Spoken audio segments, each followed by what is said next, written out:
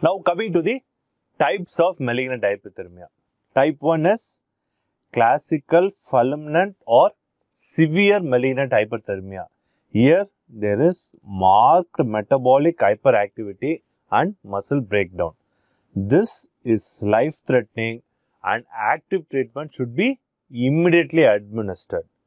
Second type is moderate malignant hyperthermia. Here there is features of metabolic hyperactivity as well as muscle breakdown, but the reaction is terminated before it becomes life-threatening.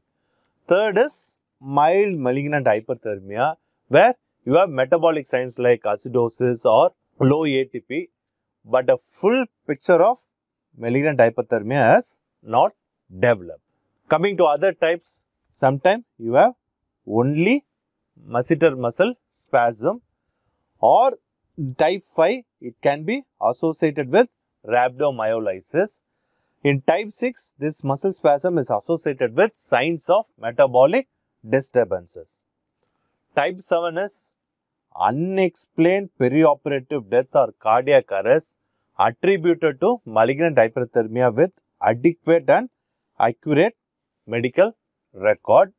Other types include, say, simple postoperative pyrexia or postoperative rhabdomyolysis.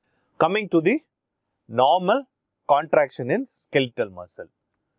This is the T-tubule diiodopyridine receptor. This is the ryanodine receptor.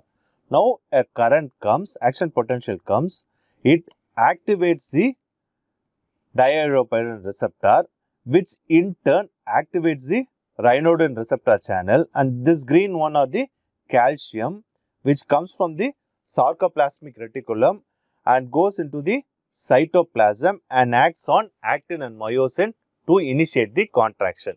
This is the normal contraction. Now, what happens in malignant hyperthermia? The calcium remains inside the cytoplasm and it doesn't go back into the sarcoplasmic reticulum, and you can see the sustained contraction of the skeletal muscle, thereby generating more heat, more ATP and more carbon dioxide. Here you can see the calcium from the sarcoplasmic reticulum has moved into the cytoplasm and it doesn't come back into the sarcoplasmic reticulum.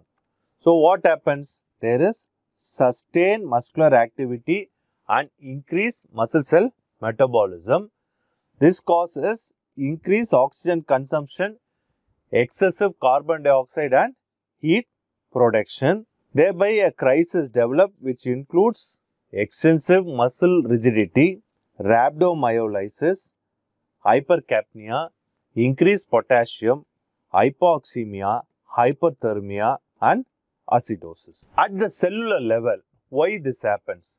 There is a mutation in ryanodine R1 gene.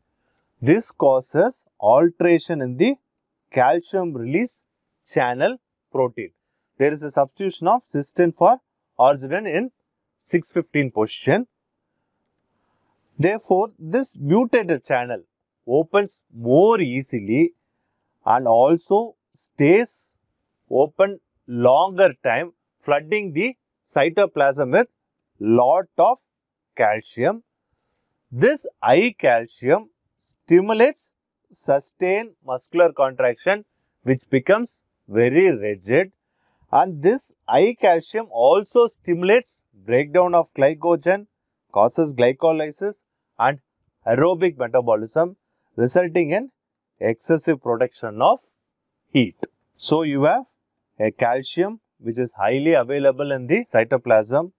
The muscle is undergoing sustained contraction which becomes rigid. Heat is generated. Potassium and myoglobin moves extracellularly, and there is glucose metabolism which is happening, and ATP. Initially it will be high generation of ATP and later ATP is depleted.